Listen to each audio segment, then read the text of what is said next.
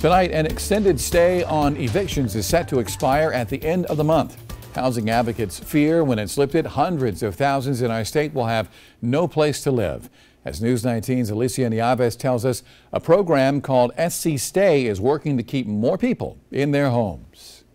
We know the help is needed right now. For many South Carolinians, months and months of mortgage and rent payments are piling up.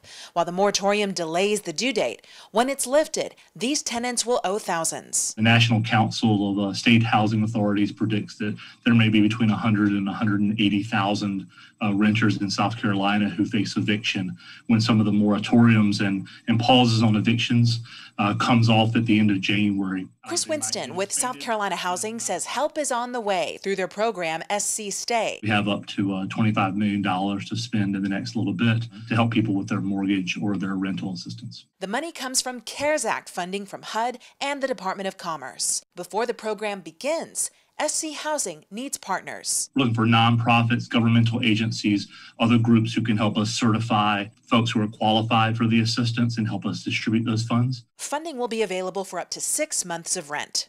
To qualify, families must make at or below 80% of the county's median income, have a landlord or lender confirm late payment status while being willing to accept payments on the tenant's behalf, and they must prove they're unable to pay to live in their home for reasons related to the pandemic. There's still going to be some challenging economic times ahead for a lot of people in our community, and we hope to help as many people as possible. SC Stay is set to launch by mid-February. Alicia Nieves, News 19, WLTX. Well, for nonprofits or agencies interested in helping and for tenants who wish to be notified when applications can be sent in, visit our website, WLTX.com, and look for this story.